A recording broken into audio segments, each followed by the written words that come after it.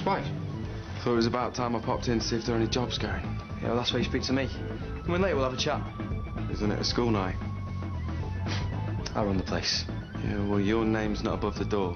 It's the big cheese upstairs, yeah? Owned!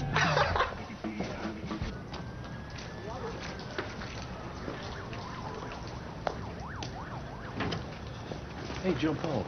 I'm looking for work. Do you know if... Sorry. Spike! Spike! What did she say? Got a top DJ already, apparently. Funny.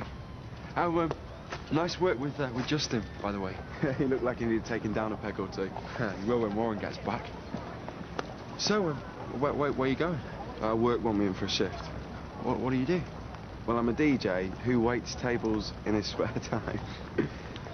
You at HCC? I'm just about to start my A-levels. Anyway, I might head into town first. Loads of tunes out today. What you got? Just got paid. Bingo.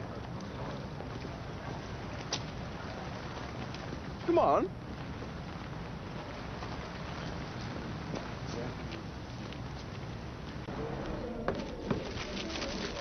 We can always go and listen to these at the Loft, you know.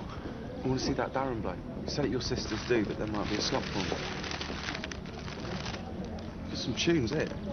Oh, thanks for getting me that discount, by the way. It's a perk of the job, isn't it? Being a DJ. Then there's the free drugs and the fittest girls. Wasted on me, like, 'cause I touch neither. Have you got a girlfriend? I'm gay. What was it?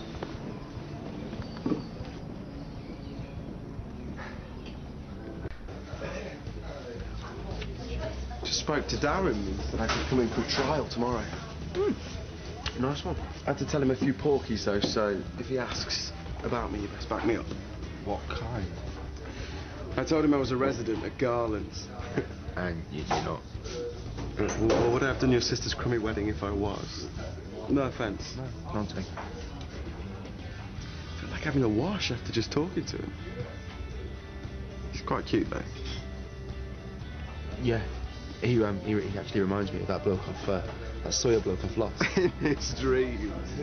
If we're talking about cute. Okay, so we both got a thing for sleaze bags. Oh, no, I haven't got a thing for anyone. No boyfriend? I'm not. It's not exactly a barrel of laughs, is it? My mum. She's not disowned you. Well, she's putting a brave face on it. And what about your dad? Not around. You? My mum's dead, and my dad lives with a bloke called Simon. You kidding? I think I believe the stuff about it being in the genes.